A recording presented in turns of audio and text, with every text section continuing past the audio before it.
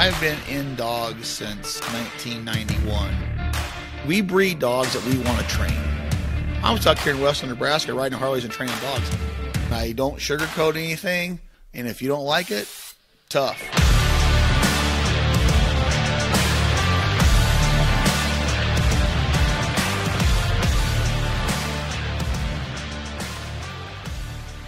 Hello and welcome to another episode of the Flatliner Kennels podcast with Chris Jobman. We are here for another episode and we appreciate you guys listening. Today, we've got a very special guest that I will let Chris introduce as we have him on for this episode, and then the next episode, 2 in a row. We are really excited to talk to him today. What's going on over there, Chris? Hi, Elliot. How are you? Just down in Texas, great. Living the dream. So, yeah, we have a very special guest with us today, Eric Mighty Mouse Teson from Show Me Retrievers in Missouri. Hi, Eric. How are you, buddy? I'm doing great, guys. How are you guys? Good. Getting ready for the Grand, getting ramped up for that. So tell us, tell us a little bit about yourself, Eric, how you got started in dogs, what's your path. Tell the listeners a little bit about yourself and, brag on yourself just a little bit. I know that comes very easy no for bragging you. Here. Yeah, whatever. This could be a very fun podcast. I'm born and raised in Missouri. I started off in dogs through coon dogs and beagles. If anybody knows Wick Outdoor Works, that's a big coon hunting community. That was right here in my hometown. That's how I got into dogs. Throw the duck hunter out of this window. I did not duck hunt until, really, in all honesty, until I started hanging out with Chris a lot. So my dog background is through coon dogs and beagles. Like I said, I was born and raised here in Missouri. Graduated high school, left for the Marine Corps, went out to California, which I was not very happy about. You don't send a Midwestern kid to the West Coast and expect them to function in the city, but it was a great time out there. Had a 5-year Marine Corps career. Did not really get into dogs there. I tried to. My MOS didn't allow me to. EAS, so I got out of the Marine Corps, moved back home to be with the rest of my family. In the time I was in the Marine Corps, I got married and now actually had a daughter, Anna, which actually she'll play a role in the FLK story. She worked out there for a long time as well. After I got back home, jumped around from job to job. Not really jumped around, just had one for a couple years and then moved to another one. I'm more quickly moving into my FLK story. But I don't want you to skip too far quickly past the beagles and the hound dogs, because I'm curious, like, when you say you were into those types of dogs, what exactly were you doing? You had them, you trained them, and I know nothing about those guys, so don't breeze over that. I find that to be fascinating. Okay, beagles and coonhounds are completely different than a retriever breed. A hound either has it or it doesn't. There's some training, but most of the time it's you let them go and you see if they got it. I grew up. My dad I have a 3-year-old, three-year younger brother. His name was Justin. So we were 2-piece in a pod. He got a dog. I got a dog. Dad got a dog. Those were our rabbit dogs. Went rabbit hunting. I'm not going to say we necessarily trained those dogs. Those dogs were bought as adult dogs, and we just hunted them. We would bring in a younger dog to run with our older dogs, and that's kind of how you break in a rabbit dog. You just put a young one with the old ones, and they either do it or they don't. You keep them or you move on from them. Grew up doing that. We had a great time doing that. Moved into coon dogs as I got older. I was little known fact, I was not a very big fan of the dark at this time.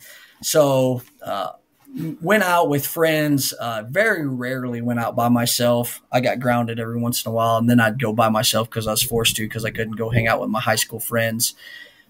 grew up, my dad was president of Coon Club, kind of got that started in my area. I wasn't real big involved in that just because I was too little at the time. I was just a walk-along guy. Got one of my very first dogs given to me, an old man named Virgil Smith. Went over there, was petting puppies. I took interest in this little black and tan coonhound. He literally gave it to me on the spot. I expressed interest in coon hunting. He's like, "Here, Eric, take this dog and go be a coon hunter." So I took that dog home, and that really started my life in coon hunting. My dad did for sure, but that little dog right there really got me going. Most of my dogs that we coon hunted with were just my dad's dogs. I never really had personal coon dogs. They were always dad's dogs, and we just went hunting. That's kind of. And there's not a lot of training with those. It's basically they either do it or they don't. You sometimes, as small dogs, you catch a live coon and you put them in like a little cage that rolls, and the dogs just chase them around. And you can make drags. You can take old coon hide and put it on a rope, and you drag it down through the fields, edge of the woods, through the creeks, hang it in a tree, and kind of get a young dog started like that. But most of the time, and with our dogs, we weren't big coon dog trainers. We were more coon dog runners. We bought dogs that had some natural instinct, and we let them go. We just put them in the woods, put time and hours of hunting over that dog, and that dog figured it out or it didn't. That's kind of the way we did coon dogs. I'm not saying there's some coon dog trainers out there cringing because they train them and we didn't. That's just not how we did it. We started dogs, like bought finished dogs, and went and ran them. Yeah. So 80% of the public land dog story owners. and rabbits. Yeah, 100%. Yeah. So that's kind of how I got into dogs. I mean, I'm a rural Missouri kid. Everybody has dogs out here. If you don't have a dog, you're not from rural Missouri. I mean, if you don't have a dog, wait a few hours and one will show up. So there's plenty of them running around that we make our dogs. But so in your story, you said you had a heart attack. Yep. So went through the Marine Corps. I was notified of high cholesterol when I was in the Marine Corps. Young, dumb. I didn't pay it any attention. I knew I could. I always say I thought I could outrun it. And by that I mean I always just stayed physically fit enough that I didn't think it would affect me. And it didn't. It didn't. From the time I was 18 until the time I got out of the Marine Corps, no harm, no foul, or at least I thought.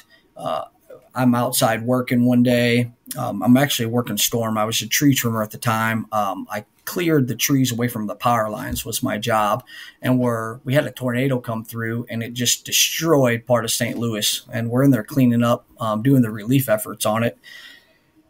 And I get classic heart attack signs. I get neck pain, chest pressure, and I started vomiting. And I ignored it. Shouldn't have. I try to tell everybody now, when you get those signs, go. But I ignored it. I actually ignored it for 2 days. I've been having a heart attack. You're lucky you're not dead. Yes. Oh, you have no idea. So this actually he does a little bit, actually. Yeah, he actually does a little bit. I had a heart attack December 18th. Yeah, this actually ties into waterfowl a little bit. I hunted with some older guys. They're old now, but at the time they were just older than I was. So had a great spot. A bunch of geese were using 250 geese. To us, that's a bunch. I call these guys up. With that storm, it was an ice storm, not a tornado is what it was. And so we got called off of work. So I called these guys up and said, "Hey, you want to go hunting? I'll go set everything up." So I went there and I set up all the decoys, all while basically having a heart attack. Set up all the decoys. We go hunting. The geese come in. We shoot them. Good old times, high fives. Everybody separates, goes home. That night I'm eating dinner. My little son challenged me to push-up competition. So we're we're banging out some push-ups right there on the floor. And I go to bed and I wake up that night, and the pain is intense. I knew I was in trouble. Like I said, we live in rural Missouri, so the nearest hospital is probably 45 minutes away. And instead of calling the ambulance, I woke my wife up and I say, "Hey, Jen, you're going to have to take me to the hospital." And she does what every beautiful lady does. She gets up and she wants to take a shower and put on her clothes, and she jumps in the shower and she starts, just turns on the water, and I walk in and I stop the shower and I was like, "I don't think you understand. I need to go now." And she rushed me to the hospital, and sure enough, I was in full-blown heart attack mode. Had a heart attack, got 2 stents put in, survived it. Definitely counting my blessings through all these times, So you don't have much time. You have something like 3 hours from the time your heart attack starts until you can get permanent heart. You are so fortunate to wait that long. Someone's looking out for you. There's no mistaking I did suffer quite a bit of heart damage from that heart attack. My heart function went down to like the 60 percentile or something. Man, I wish Jennifer was in here. She could tell you to the T. She's basically like my heart doctor now. That's my wife. So yeah, I definitely lost heart function. I definitely wasn't okay. There's no doubt. And they did the old heart attack, the stents where they went up through my leg and into my heart. Mm-hmm. So then, I had to not lift anything for a certain amount of time. And for me, that was tough. I mean, I couldn't even, I was already an amateur dog trainer at that point, and I literally could not walk my dog around on a leash because the pressure on the leash technically was more than I should be exerting myself. Mm-hmm. So yeah, I'm definitely lucky. And that was my first one. So have you had, is that your only one you've had, or have you had more? I had a second one. I actually had a Widowmaker when I was out with Chris. Good Lord. So, yeah. That was a good one. It was crazy, but yeah, after my first one, go ahead. No, go ahead. Keep talking. Oh, I was going to say, after my first one, this is really, in all honesty, the very first initial conversation Chris and I ever had about FLK.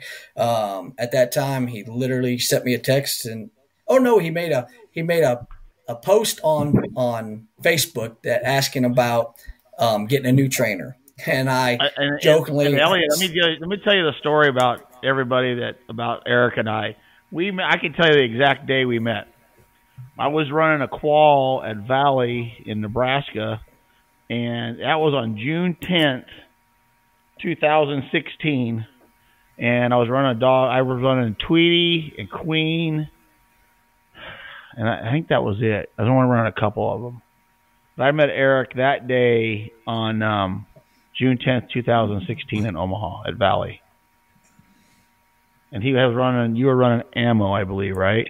I was running ammo, yeah, as a freshly 2-year-old, thinking I knew what I was doing. Man, I tell you, I've never seen such a 5'3" ball of energy in my entire life. And I'm not talking about ammo. I'm talking about Eric running around, spinning. I've never seen anything like it. But that's the first day we met, is actually in 2016. And I put a thing on Facebook looking for an assistant. And then did you reach out to me, or did I reach out to you? It was one of those funny texts. I said, "Hey, if I come be your assistant," jokingly, I said, "Hey, if I come be your assistant, do I get your duck hunting too?" And he literally replied with, "Yes." So that started conversations. Yeah. And I remember that because that was in the summer, and then that was it was the summer of next year, I think. Or was it that year? Anyway, it was in the summer sometime, and it was funny because he just put it off, and he would, out of the blue, he's like, "Hey, have you found anybody yet?" "Nope, I've not found anybody. Would you be interested?" He was like, "Let me talk about it." And I don't know you might know the exact story, but he literally, Elliot, shows up at the kennel unannounced, drove all night, pulled in, and Chelsea, who was working for me at the time, says, "Hey, there's some little short guy here wandering around looking at stuff." I'm like, "What?" And he just literally drove all night, just like surprise sneak attack us. right? Boy, yeah, you're bringing back memories. I would have left that out. I totally forgot about that I part. mean, he literally surprise sneak attacked us. I'm here. Yeah, so here we are. Yeah, we're talking about it, and man, it's the world we live in. There's just so much stuff that's hidden, you know what I mean? Or it can be blown out of proportion through a phone call or a text or something. So, Chris just said, "Hey, do you know anybody who wants this?" And we started conversating back and forth. And, I mean, it was laying heavy on my heart on what I should be doing. At that time, I'm sitting there thinking, I am done with the normal world. I don't want to chase $1 anymore. It's not fun. I want to do something that I really love. And at that time I was an amateur trainer, and I was in it. I loved it. I would work and I would go home and train. I would take my dog to work, put him in the back of my truck. And if I couldn't make it home before dark set in, I would go train close to work or wherever I could find, and then go home. So I had the heart attack. Chris talks to me, so I'm in it. So I go home and I'm talking to Jennifer, my wife, about it, and she is a traveling guru. Why she stays with me, and I am an anchor. I love being at home. She would never be at home if she could travel all the time. And she's like, "Let's go. I'll start packing right now." I mean, that's the conversation we had. Hey, what do you think about this? And I mean, she's pushing me out the door. She's filling up my truck with gas and locking my seatbelt and saying, "Let's go." You know. So I'm like, whoa, hang on. Let's see what this is all about. So Chris is right. I literally, it's weighing on my mind, weighing on my heart. I jump in my truck. I drive all the way to Nebraska. I don't want the fluff. I want to see what the inside of FLK looks like, how it operates, who Chris is, how he's treating his people, everything.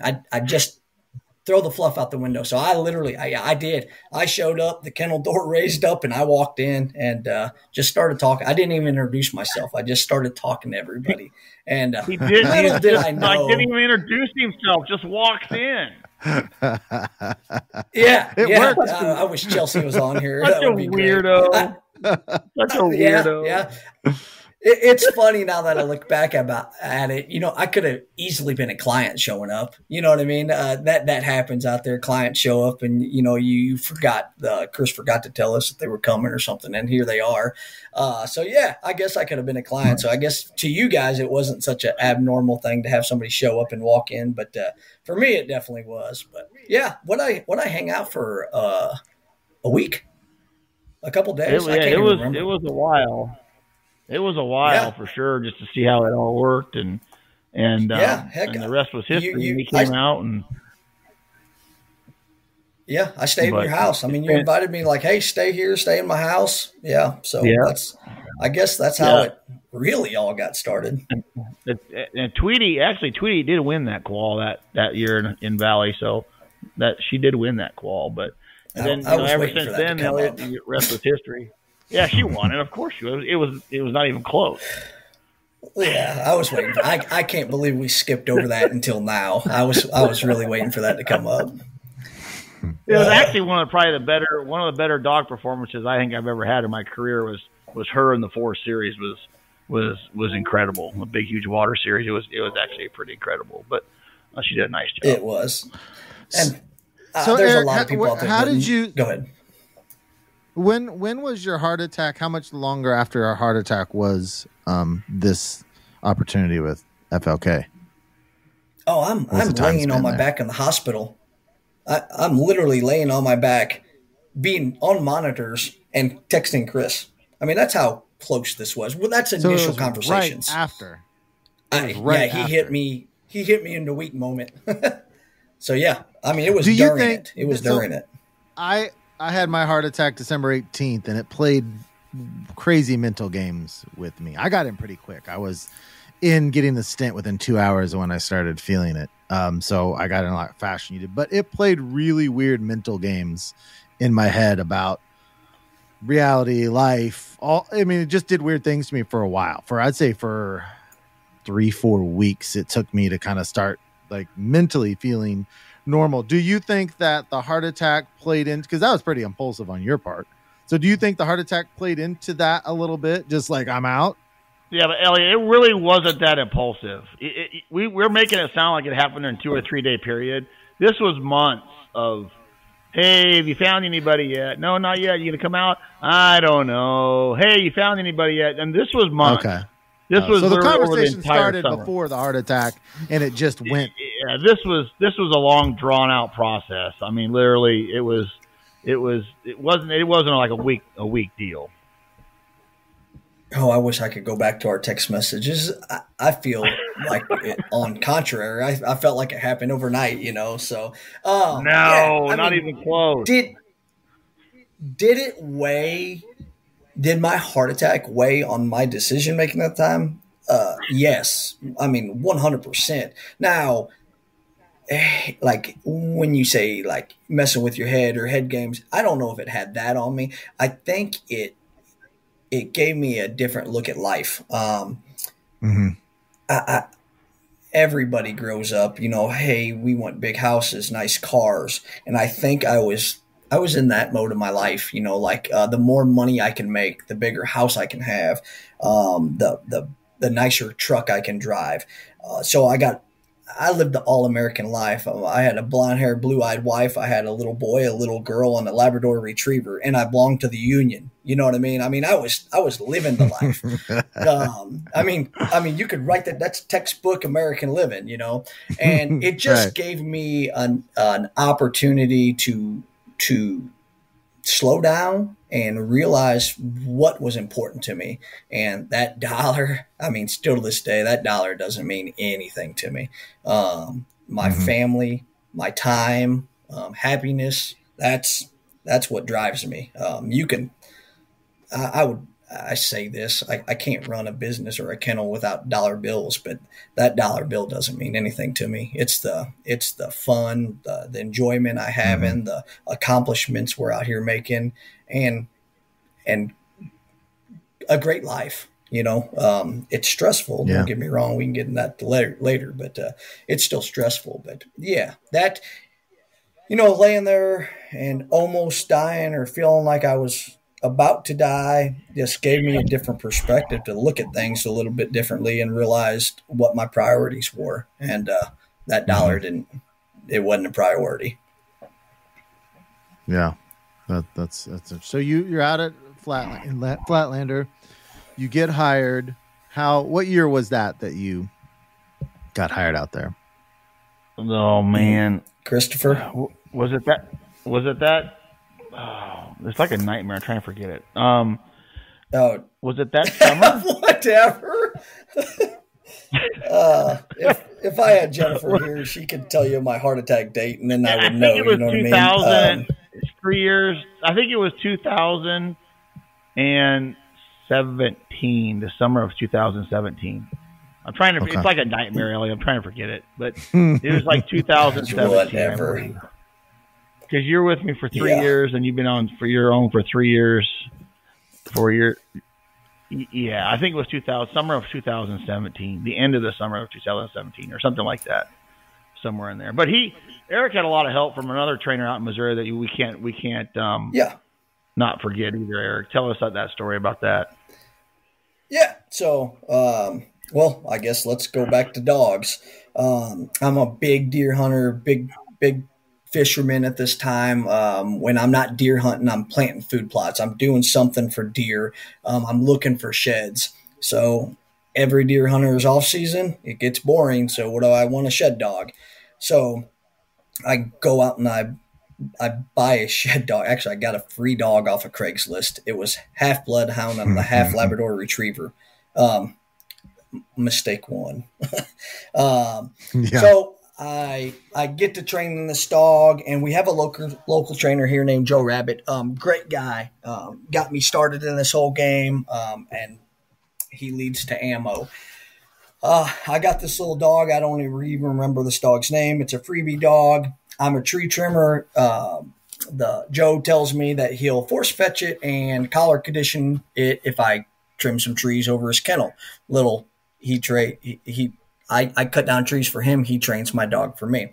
Well, I get this dog over to him, and he calls me. He's like, Eric, this dog doesn't have it. This dog don't know how to walk on a leash, and it's not gonna know how to walk on a leash with no matter how much training I give it.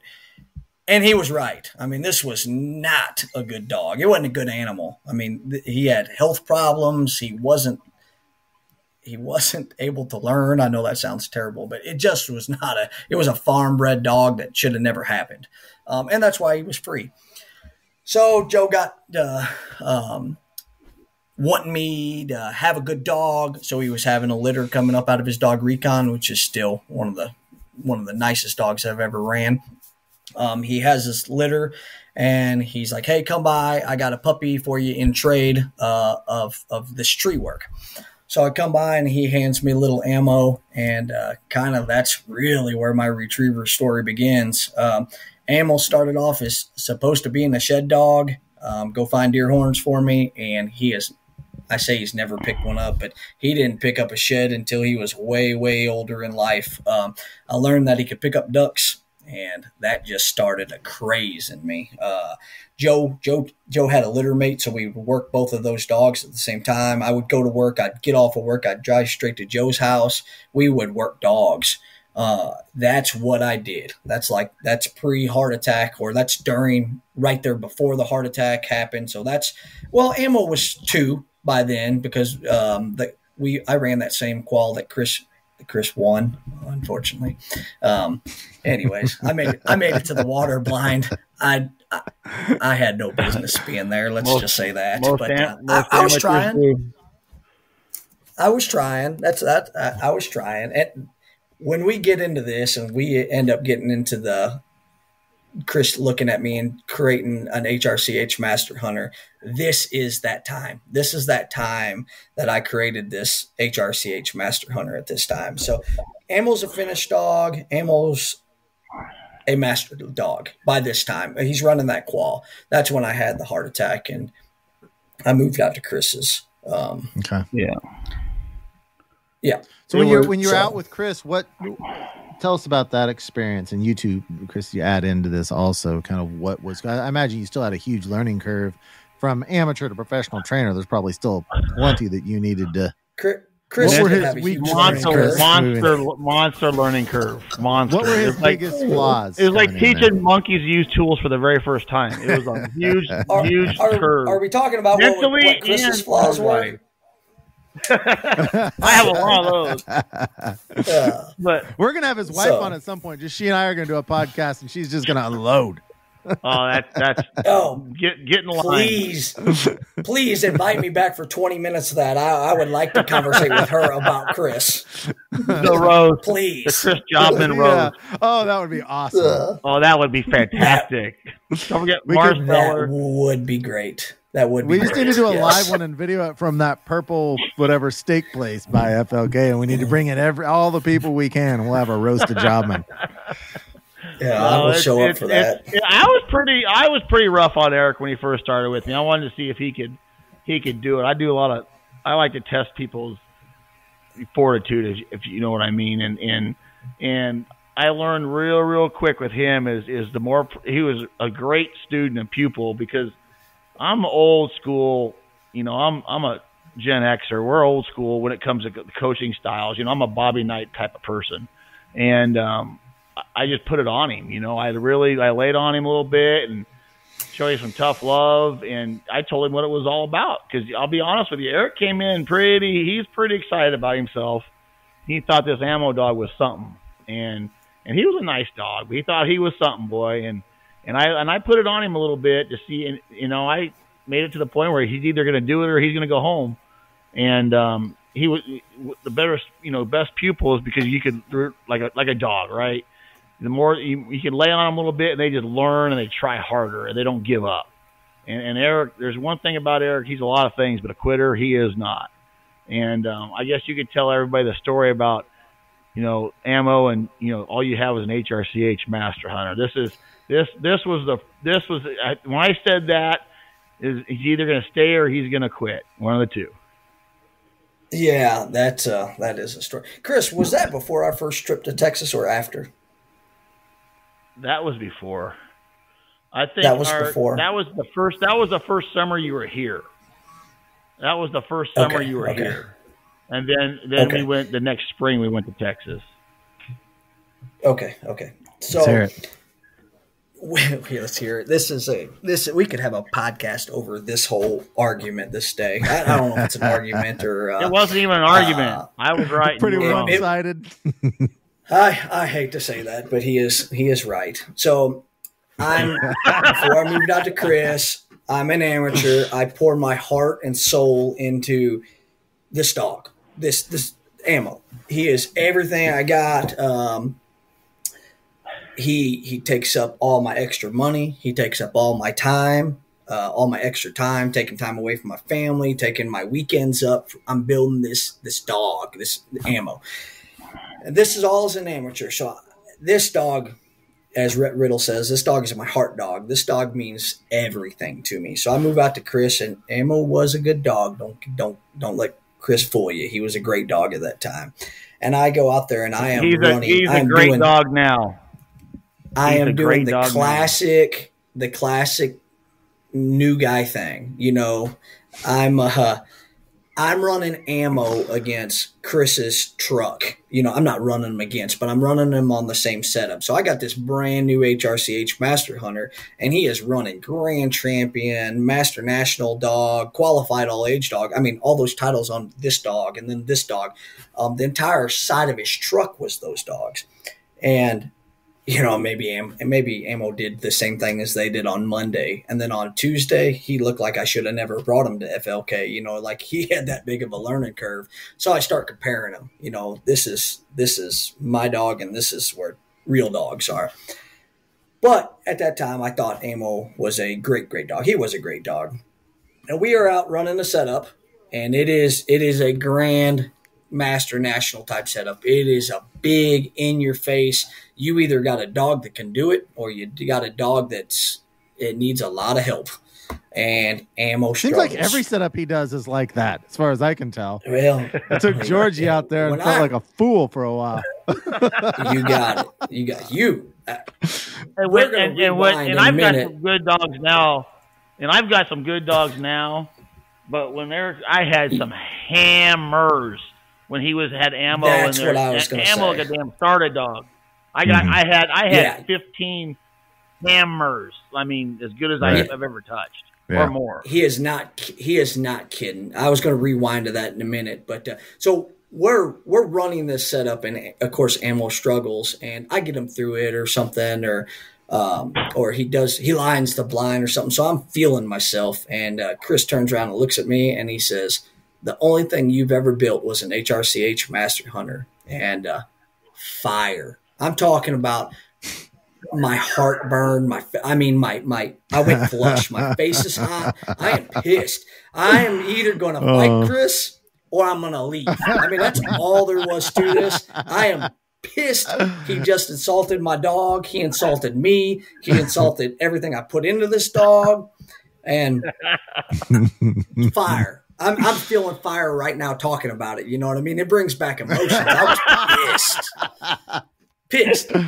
And, you know, normal Chris Jobman, he's saying something, but he's really not getting around to what he's actually really saying. It's the communication barrier kind of sucks. So what he's really trying to tell me is I have a big step until I get a great dog. You know what I mean? Instead of saying, "Hey, bud, you know, hey, small steps equal big steps and Ammo will get there," he just insulted my dog and threw him in the trash can. I mean, it was demoralizing. But what he really was trying to tell me, and we get to this, you know, through conversation, is, hey, the HRCH and the master dog of the world isn't the end. You know, that's a stepping stone to having great dogs.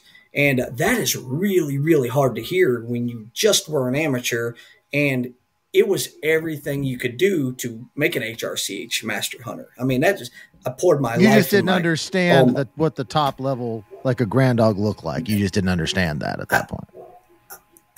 At that time, I probably didn't even know what the grand was. I mean, that's an honest fact. I thought an HRCH was the top. And then the Master Dog was the top. I didn't know what the Grand was. Or if I did, it was elusive enough that the peak of the mountain, you know, I'm standing on one peak and I don't realize if I look behind me that the mountain behind me is twice as tall, you know. So I'm standing on my own little mountain thinking I've built this great dog. But I was just giving him a pep talk. I was just giving him a pep talk. That's all I was doing. Failed pep talk, it sounds like. No, it didn't fail at all. No, it did not. Okay, tell everybody what Ammo is now. Ammo is a 9-time grand champion, 4-time Master National Hall of Fame dog. So he's pretty exceptional. It did light my fire. Nice. There's no doubt. If that fire wouldn't have been lit, he would have rested on his laurels, and Ammo would not be what he is today. 100%. There's no doubt that has some truth to it. Yes. I mean, you go through life and you find those defining moments like, hey, you know, that first heart attack really played heavy on me and I made a big change. That conversation right there, it almost made me quit, but it also gave me, man, when it sucked, whenever, you know, it was raining outside, whenever it was super hot outside, whenever I didn't feel like running dogs anymore, there's no doubt it kept me going. There's no doubt. And I still say it to myself to this day, the only thing you ever built was an HRCH Master Hunter. You know, that will find a new man in you. I promise you. If you like this dog game and somebody tells you that and they mean it, it hurts, but it'll build you. It'll build you. There's no doubt. Let it hurt you. It either makes you better or that's like I'm the Bobby Knight of the dog training world. Eric Teson is my student. Oh boy. Yeah, I think it's more like the Karate Kid when the Padawan surpasses the master. No, Daniel-san, Eric Daniel-san. So Eric and I started he worked for me for 3 years and we did a good job. We were a really good team together. I mean, we passed a bunch of dogs. We titled a bunch of dogs. His work ethic reached my work ethic and above. We just really got after it. We fed off each other as far as, energy level and camaraderie and companionship and work ethic. And we just really competitive as well. If we hear, oh, this kennel did this, like, let's try to do this. And let's, it was really fun to be with somebody that was, wanting to be part of something bigger than himself. And I'm not saying that we're like that, but unless you've been around somebody like that, we had a lot of fun for 3 years, boy. It wasn't all cupcakes and roses, but I'll tell you what, we had a ball. We got after it for sure. No, there's how much of that hunting did you get to be a part of out there? Oh, we hunted all the time. I outshoot him like literally every time we go hunting. Like literally, it's ridiculous. I'm like, hey, Eric, here comes one. Boom, boom. Like I just have to finish it. I mean, we hunted every day together almost. So he watched me shoot a lot of birds in front of him. That's for sure. If he's bringing that up, he's stopping it before it starts because he knows that's not true. So let talk about hunting. My very first year there, I was the young dog guy to trying to be the advanced dog guy right underneath Chris. And at that time we still had DHO, the outfitter, and Chris checked out to go guide and Rob checked out to go guide, and it was me training all these young dogs. I'll never forget it. I had 17 dogs in force fetch at one time, all these young dogs, and I am in their pinching ears, and they're da-ding, da-ding, da-ding. My phone is going off with these videos and pictures of them beating ducks up. I'm talking about just kicking them to the curb on Rob and Chris, So I'm sitting in there. That was probably the biggest head game of my life, is trying to stay sane and do a great job when 2 miles down the road they are whooping on ducks and I'm sitting in there not doing anything. Now, later, as I stayed at FLK, I got plenty of hunting in, you know, but that first year, it was a little bit of a struggle to keep my head in it since I was sitting in there pinching ears and telling every dog to heel. So yeah, that's for sure. Yeah, you were stuck in the kennel. Hunting was great. Hunting was great out there. It's the best I've ever had it. But yeah. So Eric, tell us about yourself now. You're with us for 3 years, right? Ellie, do you have more questions about FLK when he was there? Well, I do. I'm just curious as to, I mean, you kind of went in as an amateur and came out as a professional. Well, what Eric did when he was with us is he was the young dog guy to start out with, and he worked his way up real quick. I mean, exceedingly quick. So then, you know, he started being the HRC guy, and he would, you know, I'd run mostly the AKC stuff. He'd go run all the HRC stuff. And then he started just running everything. Like you know, he ran AKC stuff for me. He ran HRC stuff for me. Back then we could only run 12 dogs at the Grand. So we started running my Grand crew, some of my Grand dogs, that sort of thing. So yeah, then we were a true team when he was out there. I mean, we literally went all over the place, just, you know, riding together and hanging out and training, and he would, you know, take dogs, and it was so funny. I'll never forget. He's going to hate me when I say this story, but I sent him to his very first master test by himself. I was going to bring it up. I was going to bring it up. And I'm going to tell you, he had to go to Colorado, and I knew it was a tough test. I knew it was hard judges, and I knew it, and I was trying to prepare him for it, and you know, for a few weeks, right? And I'd be like, okay, if this dog does this, you need to. He's like, okay, I got it. Say, hey, if this dog does this, I got it. If this dog, I got it. Say, okay, you got it. And I sent him down there by himself to a meat grinder. And I said, how'd you do this weekend? And Eric, you tell the story about how that all went down. I literally said, you know what? He's going to have a hard lesson this weekend. Here it comes. It was tough. I'm going to rewind it just to kind of touch on some of the things Elliot was talking about.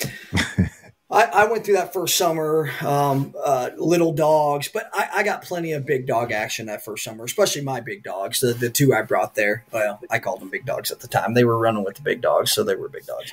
But got plenty of action, did all the little dogs, all the transition dogs, was prepping dogs for Chris with a watchful eye, with Chris sitting over my shoulder as much as he could, making sure that I'm doing it the FLK way. He doesn't bring that up enough. I mean, when I got there, we called it the FLK way. This is the way we did things. I still, a lot of the things I do today is the FLK way. There's a rhyme and a reason for everything. And even if it doesn't, I try to tell everybody 1 + 1 it always equals 2, but so does a half and a half and a half and a half. That's, you got to get the results.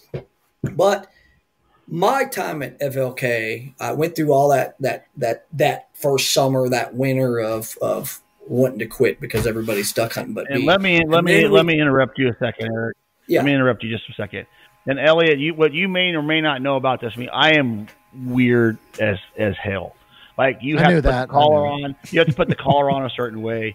You have to put my clips on a certain way. I mean, it is, you do it because that's how it needs to be done. And when he says the FLK way, it's not only training, and it's literally every little thing you do throughout the day is you have to do it a certain way, right? It's a very disciplined, day. Right. And if you stay disciplined and you take care of the little tiny things, and dog training is all about the very, very minute details. All these little minute details make one humongous product, right? Right. And if you pay attention to all the little things, then your end product is going to be great as it can be. But if you skip the little things, the way I think about it is if you skimp on the little things, then what else are you going to skimp on? So if I want you to put a collar on this way, you put a collar on this way. If I want you to lock it this way, that's how it's supposed to be done, right? And that's when he says the FLK way, it's just a whole process of the day. Right. If that makes sense. Yeah. Yeah. Elliot, I'm going to tell you how ingrained that was. My collars are still put on the same way to this day. I train today. They were put on that way today, and my latches are put on the same way today at my kennel. I still follow those every little, just like building a dog. You build those foundations and they're solid, they stay, so we get done through that winter. Chris is back in the kennel. We're dog training, and we leave for Texas. My very first summer in Texas was probably the most beneficial time to me as a dog trainer ever. Chris and I left, not sure how many dogs we took to Texas. It was a bunch. It was 40s, in the 40s, maybe 50s.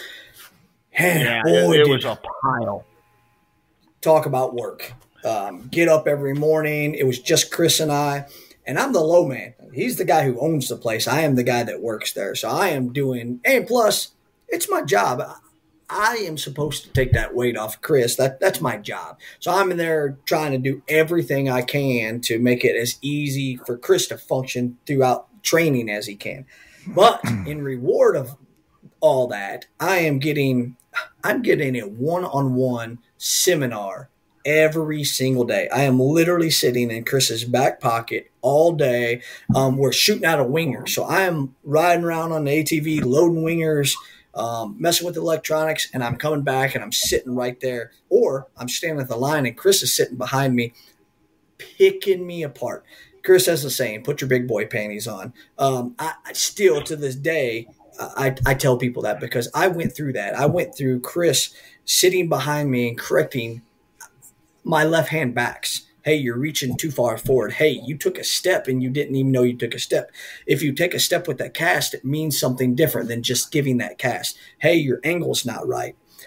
Those few months in Texas, it was the biggest jump I personally have ever had in dog training through my life. It was great. I still go back and think about how great that time was for me. I worked my butt off, but like I said, I was paying for a one-on-one seminar every single day. It was great. It was great. Yeah, I haven't, it's been a while since I've done that where we had the time to, and he's right. I mean, I'm pretty picky when it comes to things, but he, like I told you, he was one of the best student because he would listen to me and do it. Mm-hmm. It wasn't, he didn't have an ego coming into it. Well, he did, but not when it came to dog training because I knew way more than he does, and I still do. But anyway,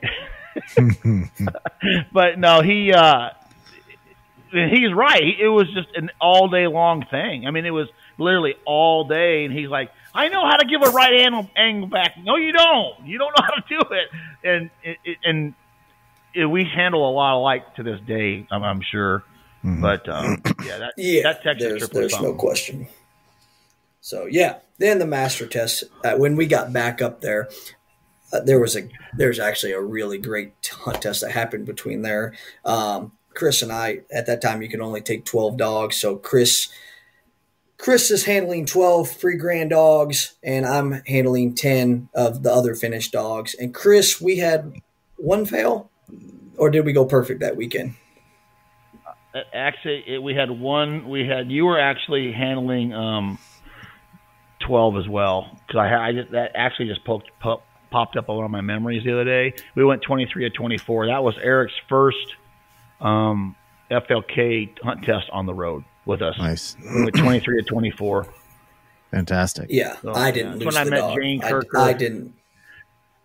I didn't lose the dog. I think I failed the dog. Let's just get that out of the way. I failed the dog. So it was Barley. It was Barley. Yeah, Barley went to Barley mode right at the end of a blind. So yeah, but so that hunt test happened, and many more happened after that, and then I want to run masters. I love finished, but I want to go run masters. I ran masters as an amateur. Chris, let me take the wheel. Let me take some stress off you. Let me give you a free weekend. Let me go run these dogs. And so I spent my first, 4 or 5 master tests just going with Chris, not running any client dogs. I'm just going to run my personal dogs, the 2 that I had, kind of the break-in period for Chris to see if I can handle it. and I passed my dogs, or maybe I failed one or something like that. But I did just fine. And yes, there is no doubt that very first master test that I ever ran with FLK, we ran down in Colorado, and it was a meat grinder. I was humbled. I mean, I called Chris on the way back from that test, and I told him the results. And I said, man, I have no excuses. I have nothing to say. I'll be back to work tomorrow. He's like, no, take tomorrow off. Take the morning off. I said, I'll be back there before you will. I promise you. I mean, it was just one of those things that it was eating at me. I wasn't the product I just gave. Those dogs weren't the product that was just put out there, and I knew it. And man, Monday morning come back around and we were right back at it. But yeah, that was a humbling test. I was failing grand champions at a master test. I'm going to just tell you how bad it was. It was not a good look for Eric Teson. But in your defense, there were some other trainers down there as well, and they had it in. The judges had it in for everybody basically that weekend, and we're trying to prove a point. So it's not all your fault, but a big lesson learned. I mean, for sure. Yeah. But I ran some great dogs down there. When I first got to FLK, you could literally start in hole one on Chris's truck, and I know this just from running dogs and stuff like that. I could grab a dog, the first dog, and run it, and when Chris would let me run his truck, we call it wrecking race cars. When he let me wreck his race cars, I would go grab Breaker, and Breaker was a grand champion all the way to qualified all age. Yeah. It was so hard to watch. You got honors.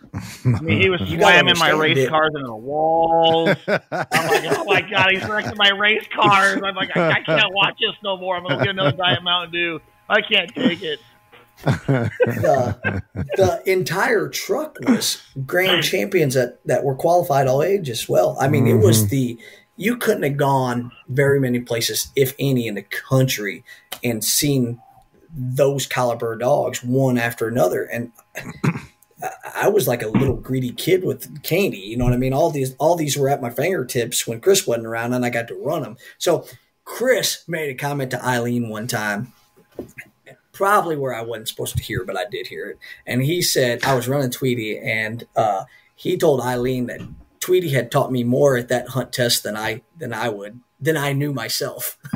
And man, I was like, you know what? He's right.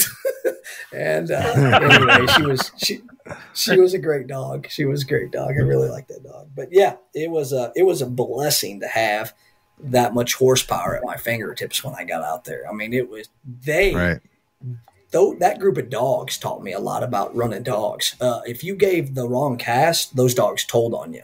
If you operated at the line the wrong way, those dogs told on you. That's how good they were. I mean, they told on you if you made a mistake. So how about that for your first job at handling dogs? Is these great dogs that are going to make you look bad? Yeah, it was a good one. So let's fast forward. To now, Eric. And Elliot, you got any more questions? Yep. No, I don't. Let's move to. All right, let's fast forward to now. You now own and operate your own kennel in Missouri. Show Me Retrievers. Tell us about that process. I got some questions about that for some of the listeners out there. They're going to want to start their own kennel down the road someday and go out on their own, and the difficulties of it. So tell us about that process. How's it going? Where you're at? Kind of what you guys are doing. Yeah, started Show Me Retrievers actually 4 years ago, right about this time. It's been a lot of ups. It's been a lot of downs. When I left FLK, I was literally coming back here. I was going to join an amateur field trial group and go back to being an amateur and go back to my tree trimming job. No more than I got across the state line, and I mean, my phone was ringing. I did not expect that. I was humbled. I wasn't a great dog handler. I wasn't a great dog trainer, in my opinion. I just didn't have that. I mean, I believed in myself. Don't get me wrong, and I knew what I was doing. I just didn't think I was sought after. And anyways, started getting those phone calls. Had a very, very good first year. I had a very strong group of dogs, and hungry. when it's So your hold on, baby, hold on. just like I'm Go ahead. missing something. You were heading back and you were going to be you're planning on going to tree trimmer. What happened? You said you got phone calls. What exactly happened to take you from I'm going back to tree trimming to I have clients? What changed your trajectory there? It's the weirdest thing. I've had a few assistants go and do this same exact thing, and obviously I'm stuck where I'm at. But I think once you get this in your blood, it's always been in Eric's blood. He's an animal guy. Like, he is an animal. We talk hunting.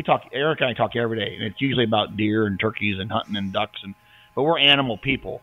And I think once you get this in your blood, and you can say all you want, like, oh, I'm just going to give it up and go do this, or I'm going to give it up. I don't think you can. I just think Right. It's in you and it's who you are. I know a lot of people who have left jobs and, we're going to just go out and they're going to be sell insurance. They still may sell insurance, but they're training 10 dogs on the side. Right. Or they go be a cop for a while. I know one of my buddies, he left the business, went and been a cop, and now he's back to training full time. I think once you get into this deal, it's just in your blood, and that's just, it's who you are. And correct me if I'm wrong, Eric, all it takes is one or two phone calls of somebody saying, hey, will you train my dog for me? And the next thing you know, you're like, well, hell yeah, let's go. And next thing you know, it's blowing up. So then you just had a couple of people contact, say, hey, I saw what you've done out there. Can you train my dog for me? And you're like, oh my gosh, maybe I can build this. Let's go. That's it. I mean, it literally started off with one phone call and, hey, I heard you got so-and-so's dog. You want to do mine too? And it just kept on going and going and going until I was like, hey, this is what I'm going to do. I called Chris up scared to death. Like, what's my decision-making process here? And don't get me wrong. Chris has been a heck of a friend and a heck of a teacher. But the business side and the mentoring side, on that side, he has done a great amount for me on that as well. Just showing me how to run the kennel, how to deal with people, all of that. I mean, that is as much of owning a kennel as training the dogs. And Chris has always been there for me on that. So, yeah, I mean, I literally got a couple phone calls, and the next thing I know, I'm getting more and more. And I'm like, Chris, is this a good idea? And he's like, man, go for it. You know what I mean? Call me when you need something. Actually, he said, hang on, let me call somebody for you. And he called Avery for me. And it's like, hey, Avery says, call them. They'll give you, they'll sponsor you and give you some bumpers. And then I was like, dang, that was awesome of you. You didn't have to do that. I mean, he was using his contacts to help me out, so. Right. Definitely appreciative of that. Very cool. How many dogs do you have out there now? We're in the 50s right now. We hold 60. Nice. We're full at 60. Wow. I've had 60. It's not a bad number for us. It's not a great number. I just I like giving my assistant trainers a few less dogs just to give that trainer dog interaction more time throughout the day. So we full is 60. I try not to be there. So, but yeah, like I said, we started 4 years ago and just been climbing the mountain ever since. 4 years ago, I started with a blue Dodge and a topper. I remember buying my very first topper and being excited that I had a 6-hole topper, and that's how I trained. I ran dogs, and unfortunately, my wife threw birds for me. That was marriage counseling to the T, whether, instead of getting frustrated at a dog, I got frustrated at my wife. Hey, you didn't throw that right. Hey, you didn't make this correction. And she's like, what are you asking? How'd that work for you? And hey, she threw birds for me today. And she's good at it now. So it wasn't her thing. It was probably a me trying to put the blame on somewhere else besides me or a dog. You know what I mean? So, but it worked. It got us to where we are now. We went from a blue Dodge with a topper, hauling 6 dogs to a little junk 8-hole trailer, and then I got my first big boy trailer, moved up to my gooseneck, and just kept on building from there. This is a lot of smiles and a lot of laughing going on. That's not how that all worked out. There was a lot of crying and belly aching and stress along the way to get there. Now we got 3 rigs, 3 trainers. full steam ahead. But Wow. Chris probably forgets all that building stuff because he's been doing it so long. But it wasn't easy. It wasn't always fun. Still isn't always fun. But it's so difficult. That's how we got here. It's so difficult because I didn't really learn from anybody. I did it myself, and then of course Eric came out and worked for me, and has done a fantastic job out on his own. I'm really, really proud of it. I'm proud of me teaching him. I'm proud of him. I mean, it was really, really good mutual relationship, and we're still best friends to this day. We talk every day. Nobody really wants to know our conversation because they're pretty stupid, but no, it's pretty bad. But so Eric, you've been doing it. This is your 4th year. I know you see people all the time. They're an assistant for a year or two. They go out on their own. You see it all day long. I call them Bubba Gump kennels or mosquito pond retrievers or whatever you want to call it. But what was the hardest thing for you leaving like our program and starting on your own? What was the hardest thing for you to do to get that going? Oh man, the whole thing. I mean, how do you narrow it down to one thing? The money to come up with equipment, the money to pay employees, the ground to do all this, everything. I mean, everything is tough. You say it best when you say, it's not all Frisbees and tennis balls. It is not, it's a stiff climb. I mean, the whole thing is a fight and a struggle. The hardest thing is disappointing my very first client, or still today, disappointing a client. Aiken says it best, not every little league star is going to make it into the major leagues. You know what I mean? That the little league is the top of where some kids' baseball careers go. I mean, after little league, they're done, they're gone, they're not going any farther. And you get somebody that brings you over a dog, and I always refer to my dog training career is, hey, you look at a dog for great pedigree. Well, you look at a trainer for great pedigree too. You know what I mean? In my pedigree of training, I got great trainers that have mentored me, so they expect a certain level of a dog to come out of here. Well, when those demands haven't been met because there's not enough dog, that's a whole nother podcast. When you run out of dog, you can train an animal and train it. If there's not enough dog there to handle everyday training, to handle the intelligence of completing what you're asking it to do, you run out of dog. And that was probably my very hardest thing I ever had experience on my own, is literally coming up short for the very first time. And it was hard. That's not who I am. It's not who I ever want to be. That was probably still today the thing that I struggle with the most. And I get it. You're not going to make everybody happy, but there are those dogs that don't do great. But like I said, I'm still trying to make the best dog out of every dog, and I still haven't learned it. I haven't learned. Aiken said it the best. I have a hard time with the word no. I'm going to take a dog, and I'm going to try to make a grand champion out of every one of them.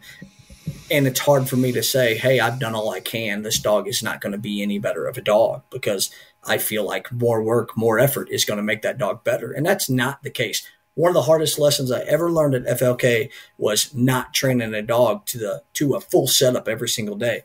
I have a dog and it's struggling a little bit. And Chris is like, hey, quit doing a full setup with this dog every day. Hey, take it out back and, run the tee with it.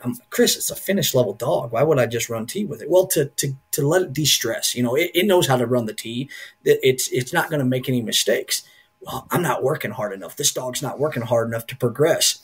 And, so I'm sneaking it in the next setup, and I run every setup every day that week with it. And the next week, Chris is looking at that dog going, hey, this dog's not making an improvement. Why? And I'm over here biting my tongue saying, hey, man, I ain't gave it a break. I've worked it every day. And he's looking at me like, hey, slow down. You can go forwards by not doing so much. And then I, scaled it back, take that dog back and do something easy, start some pattern blinds with this finished dog.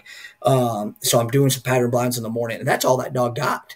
And let me tell you something, that dog, it got a full setup on Tuesday, Wednesday, and Friday. And on the other 2 days, it just got pattern blind. Something it could complete without mindless. It was mindless. The dog knew how to do it. There was no thinking involved. And that dog started progressing. Well, that is a hard lesson for Eric Teson to learn, is you can work too much and it's a bad result. That's not who I am. I want to go. I want to try harder to get more results. And that's not how every dog works. Well, and that's the hardest to this day. Even I've been doing it for 25. This is disgusting to say. This is my 24th year doing it as a professional. And to this day, that's the hardest thing that I have to do is disappoint a client or whatever. And not all, my always saying is, not every kid isn't Michael Jordan's kids are not Michael Jordan. And that's really hard to tell somebody and disappoint somebody like that. But here's the thing. If disappointing somebody gets easy for you, it's time to quit. And one thing about Eric, quitting is not in his DNA, and quitting is not in my DNA. So, for them young trainers that are getting out there and try to do it themselves, good luck. Things are tough right now, and it's not always cupcakes and rainbows, But Eric, so we're getting ready to head to the Grand. What is? Let me think about this. Elliot, you got something? I got a question. I got to figure it out in my head how I'm going to answer this. You got to ask this. Do you have a question, Elliot? Well, you haven't said how people can find you, and I know that you're on Instagram. I know you're on Facebook. Tell everyone how they can find you if they're looking for you. Yeah, we're Show Me Retrievers on Facebook and Instagram. We do a little bit of stuff on Snapchat and what's the other one? Boy, that makes me sound old. He is Elliot. He is a social media influencer. The social media coming out of Show Me Retrievers is something to behold. Let me tell you, they put boats out there and ribbons and like pom-poms. You got to see some of the stuff they get on Facebook. It's actually really, really impressive. And I like to comment on that stuff a lot of times, like really uplifting comments and stuff on his social media. We all when he was with you at FLK, when he was with you at FLK, I know that FLK actually posted on Instagram a few times. Ouch. Chris told me he was going to give me the keys to the Instagram, but he never sent it. Oh, I'll give it to you right now. Let me explain a little bit of this, okay? There's an excuse for everything, right? When Chris first started out, I mean, the SRS was huge. He was on TV. That was their exposure to the world. SRS isn't on TV quite anymore. It is on some streams, but not on ESPN, So for a small kennel, I can't tell you what Facebook has done for my kennel. I mean, it lets people know that I'm out here. Social media is a great thing, and it can be a bad thing, don't get me wrong, but it's been a great thing for our kennel. It lets our clients know where we've been, where we're going, what we're doing, and everybody loves to see little Fido's picture on Facebook. They share it to their friends. It's been a great tool for our kennel. Chris gives me a lot of crap over it, but it's been great. I don't think. Yeah, but you have a whole social media department. I mean, isn't he the president of your social media department? Doesn't he do that for you? Let's not even go there. Let's not go there. But it's been a big part of who we are, and it's another tool to let clients know what we're doing and client interaction and. Those guys, I mean, for sure, I do a setup and some days I get a lot of phone calls about it. Hey, how'd my dog do on this? Or, hey, how, my dog has a problem doing that and I see you're addressing it today. How do you do? So it just, it's another tool. It's another tool that we're using out there. So I can't say that we don't have a big social media following or social media presence, but I enjoy it. I know my clients enjoy it, and that's why we do it. Well, you're good at it. Chris? I like to give you grief about it, but you are good at it. There's no doubt about that. I'm too busy training dogs to put it on social media, but here we go. We go. You do a good job of it. Eric's spending all of his time on social media and none of his time training, right, Eric? Let's figure. Hey, let's all remember this. I worked at FLK. I know how it works. Well, I have a suspicion that Eric is the reason that Chris called me back when I contacted about a partnership and a dog. Because I think you guys were in the truck together and Chris got the email. And I have this feeling that Eric's like, yeah, that's a good idea. Let's do it. Because I got a phone call from Chris. Chris, or you want email to tell back the truth? like, immediately. I actually don't remember. I'm sure he's going to say it was his idea for sure. I don't, honestly, Elliot, he might have steered me in that direction to give you a dog, and that's not like me. But I actually think he did. That's what I kind of put the pieces together, because it's not like, oh, YouTube promotion? Yeah, that sounds like me. I doubt you said that, Chris. Yeah, I promise you that's not how that conversation went. Yeah. Yeah. Yeah. And then when Elliot showed up to pick up his puppy, Eric got pushed in the back, like, you go back there and don't talk. I'm like, hey, Elliot, I was part of this, And Chris like, go hide. Stand behind that 5-gallon bucket. We don't want to see you. Ouch. Just go stand under the plates. Just go stand under the plates. Yeah. Yeah. But well, should we figure wrap out this your up? question, Chris? I didn't. It's my head is spinning so much. Yeah, let's do this. We were going to talk a little bit about grand preparation, but let's go ahead and push that to the beginning of the next episode. We'll do a quick grand preparation segment, and then we'll go into a bunch of Q&A stuff on the next one. People that know Eric and I, we literally could ramble for hours about the dumbest things that are not anybody's interest at all, and it could get out of hand on this deal. But I know I say Eric, very intelligent things. Chris just doesn't understand them. That's true. But I know Eric and I will be seeing each other here in about a little over a week and a half, because we're getting ready to train for the Grand in Georgia with our Grand group, which is Eric's, of course, is a part of. But we'll be seeing each other in about a week and a half and getting after it. All right. Well, great. So thank you, everyone, for listening. Again, next episode's coming out in 2 weeks from the Wednesday where this is released, and we're going to have Eric back on here again, and we're going to talk about preparation for the Grand, and we've got lots of questions from the podcast group over at Facebook. That's where it's all happening. So Facebook, Flatliner Kennels podcast group is where you want to be to get some of your questions answered and just to interact with all these guys over there. So make sure that you head over and do that, and also follow Eric over on Instagram and wherever else that he is. And any last thing you guys want to say? Chat, Snapagram, and you got a doggy OnlyFans, don't you? Oh, nothing on the OnlyFans. Well. All right, guys. Thank you for joining us, everybody. Eric, thank you. We'll do the next episode here pretty quick, guys. See everybody at the line. Take dead aim. Gotta strike this chord with the humble hearts, bearing heavy chains and blue collar scars.